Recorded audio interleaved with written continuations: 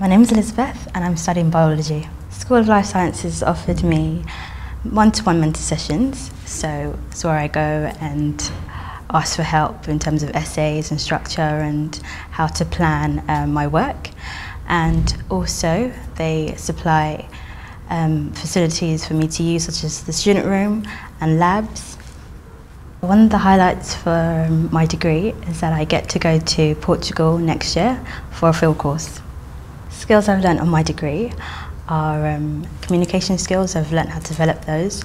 I've learnt how to do lab procedures, and I've learnt how to keep to time in terms of managing my essays properly and structuring them properly, and also how to just present in front of other students. After I graduate, I'd like to do a master's degree in environmental engineering.